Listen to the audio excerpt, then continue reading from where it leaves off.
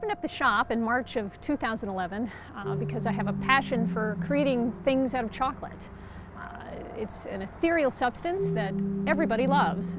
We got a funny saying we say around here that 9 out of 10 people love chocolate and the 10th person always lies.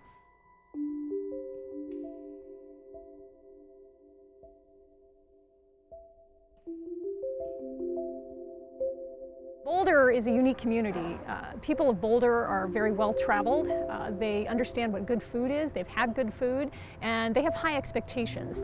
And this shop sort of has a theme of kind of a little bit of a European boutique, and I knew that the people of Boulder would recognize that and appreciate that for what it is. It's specifically not like a cutout chain, a cookie cutter chain that looks exactly like the one you've seen in Portland or San Diego or what have you. It's completely unique. It's the only one we have.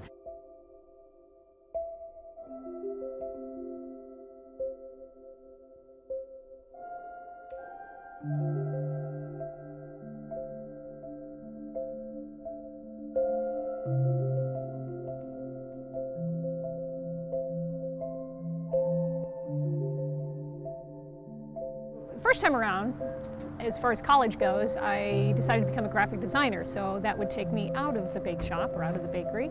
And I was very excited about that. I was always artistically inclined and I enjoyed having a career in art. And I was lucky enough to live in Europe for 4 years right after graduating art school, and got to work at a great creative studio.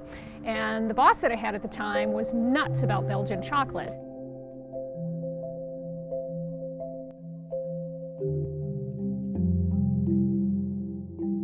We were in Amsterdam at the time, and we would always schedule client visits down in Brussels, and that would take maybe an hour, hour and a half, and then for the rest of the day we would go out and hit pastry shops and chocolate shops, and that's where I probably got most of my education. I'm the daughter of a serial entrepreneur. My father started businesses of all different types, and just his whole game was about making it himself and making it work, and I grew up around that.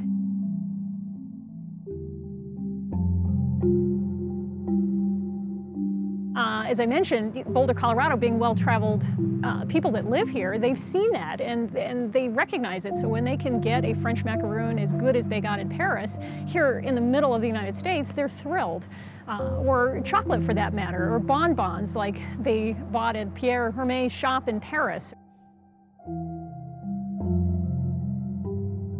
My fiance at the time and I moved back to Colorado, back to Boulder, where I'm from. We decided to start looking around for venues to get married and cakes and things like that, and I was kind of disappointed in what I found as far as cakes were concerned. I was a devout chocoholic. The cake absolutely had to be chocolate, and it had to be beautiful because it was my wedding cake. And I found lots of bakeries that made beautiful cakes, but they didn't taste great. And so I found a bakery, we had a fine cake, everything was great, but I decided that, gee, there's kind of an interesting little niche. What if I made really fantastic, over-the-top designed wedding cakes out of chocolate?